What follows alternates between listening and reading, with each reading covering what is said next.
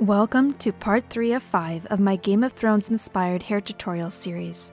This next hairstyle has been inspired by the traditional beauty of Sansa Stark, eldest daughter of Lady Catelyn and Lord Eddard Stark. Sansa enjoys various ladylike pursuits and dreams of becoming a regal queen, just like Cersei Lannister. Today, I will be showing you how to recreate this braided hairstyle inspired by Sansa.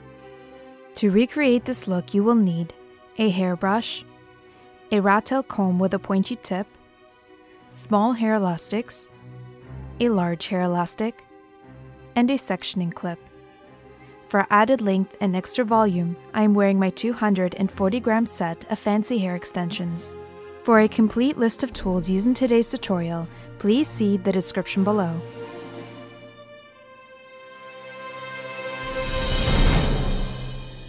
Begin by thoroughly brushing your hair from bottom to top to gently get rid of tangles.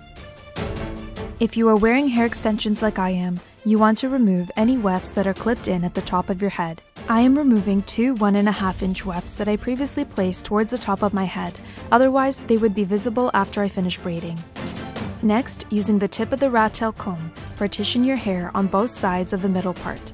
Each section should be about 2 inches in width. You also want to leave about 2 inches of hair out of the braids that will serve as a cover-up for your extensions.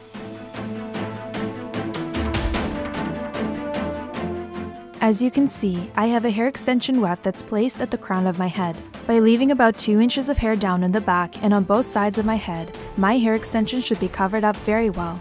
Once you've sectioned away the left and right sections and left some hair to hide your hair extensions on both sides and in the back, tie away the hair that you are not working with into a ponytail at the back of your head. Next, use the tip of the Rattail comb to bring back the center partition in your hair and section off one of the sides with a sectioning clip so that it doesn't get in your way. At this point, you also want to make sure that your working section still has a straight partition on both sides.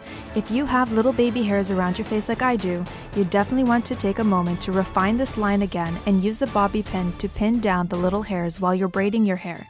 This way, they will remain separated from your braid. Okay, now finally to the braiding. Separate a section of hair at the front and further separate it into 3 sections. Begin braiding a regular 3-strand braid and add a small section of hair to the top strand only as you braid. This technique will create a one-sided French braid, which is a 3-strand braid that remains attached to the head because it is French braided on one side. Continue to braid this way until you run out of hair to work with on the working section, and then continue with a regular 3-strand braid as far down as you can.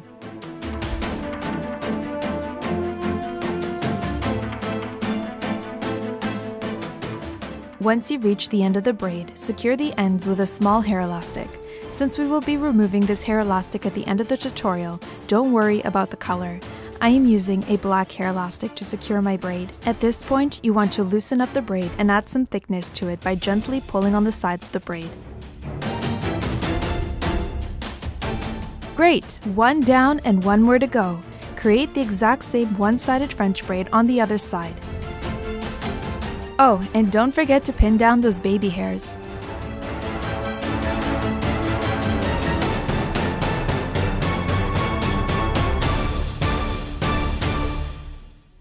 Alright, now you should have 2 braids. Bring both braids to the back of your head and create a rope braid with them. All you have to do is twist both individual braids in one direction while twisting the braids around each other in the opposite direction. Here, I am twisting each individual braid to the right and then wrapping the braids around each other to the left. When you reach the ends of the braids, secure them together with 2 small hair elastics that are either clear or the same color as your hair, and remove the hair elastics that are keeping each individual braid together. Now all you have to do is undo the braids at the ends, remove the bobby pins if you used any, and untie your beautiful locks of hair. And there you have a beautiful braided hairstyle inspired by ladylike Sansa Stark. I think this hairstyle is such a fierce, strong look, and I would definitely rock it for a girls' night out. How about you? Let me know where you would rock this look in the comments below. Try this look at home and don't forget to let me know how it worked for you. I have 2 more Game of Thrones hairstyle recreations for you, so stay tuned, my beautiful friends. Did you like this hair tutorial and would like to see more videos on how to style and care for your hair?